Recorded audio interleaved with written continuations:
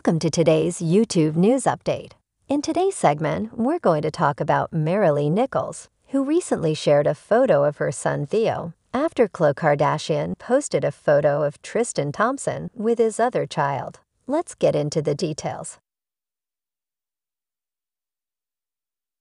Khloe Kardashian recently posted a photo on Instagram where she was seen posing with Tristan Thompson and his son Prince.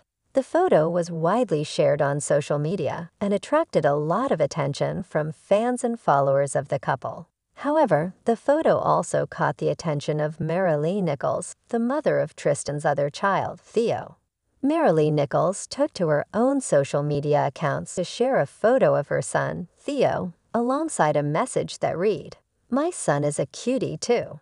The message was clearly a response to Khloe's post and seemed to suggest that Maralee was unhappy with the fact that her son had been left out of the family photo.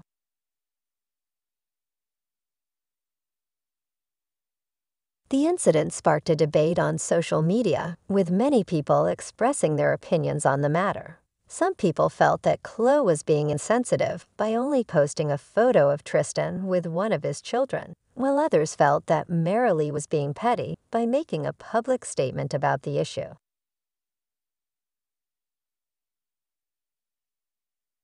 Despite the debate, it's clear that the incident has had an impact on both Maralee and Khloe.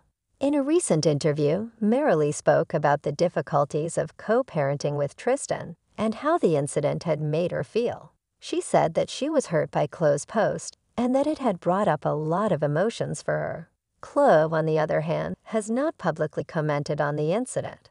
However, sources close to her have stated that she had no intention of hurting anyone with her post and that she simply wanted to share a moment with her family and fans. In conclusion, the recent incident involving Khloe Kardashian, Tristan Thompson, Maralee Nichols, and their children has sparked a lot of debate on social media.